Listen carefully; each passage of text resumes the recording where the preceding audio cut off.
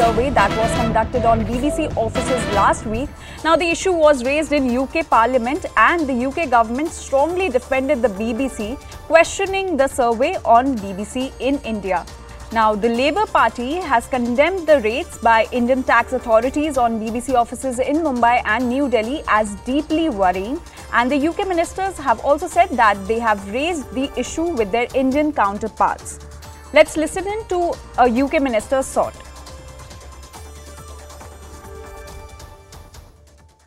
We stand up for the BBC, we fund the BBC, we think the BBC World Service is vitally important. We want the BBC to have that editorial freedom.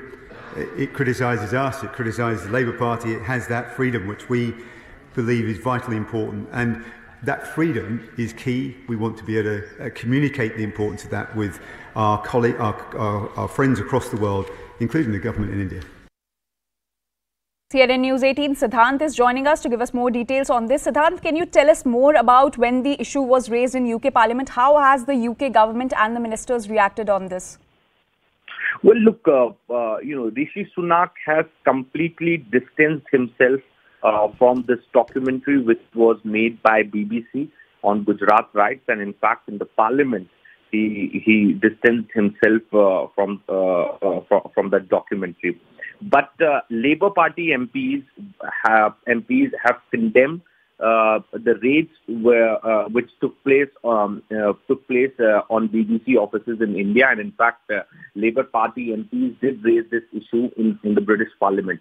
Now this statement is coming from David Rutley. Now David Rutley happens to be one MP who is very close to Rishi Sunak, and in fact during his elections also David Rutley, who comes from the same Conservative Party, had openly backed Rishi Sunak for the post of Prime Minister.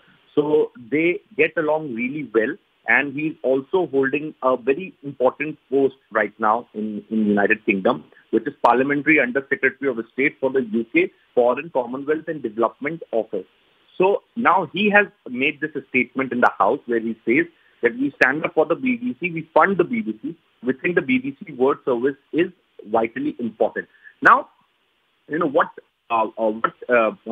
these raids which took place on the BBC office were done by the taxmen in India. Had some information. They went to their offices, and this is how the system in India works. It's on the basis of suspicion, on the basis of some information, the tax agencies can carry out the raids. But they are linking these raids to the documentary which was made by BBC on 2002, right? And in fact, this is perhaps for the first time after that entire episode, now the MP in Britain is accepting that we fund the BBC. Now this question goes out to the UK government, and in fact, many world leaders ask this question to BBC. When BBC asks question to them, that who is funding them? Because many world leaders in many countries believe that BBC is running agenda, BBC is running narrative worldwide so that it benefits the government of UK. And now the senior MP has accepted it that we fund BBC. He also adds on to say that BBC criticizes the Labour Party and the Conservative Party, but we believe in the freedom of press. But at the same time, the question also goes out to them that worldwide the leaders are, the countries are asking that when BBC makes a report, BBC files a report, who is being benefited? So now, it appears that now the answer is, the word has got the answer when UK MP is accepting that we fund BBC and we believe in the editorial freedom of BBC. So on one end, where Mr. Sunak has distanced himself completely from the documentary which was made, and in fact, there was this statement which came from Britain saying that we are keeping a close eye on the developments that are taking place in India. This is the first reaction which is coming from Member of Parliament, where he's saying that he's condemning the raids which happened in India.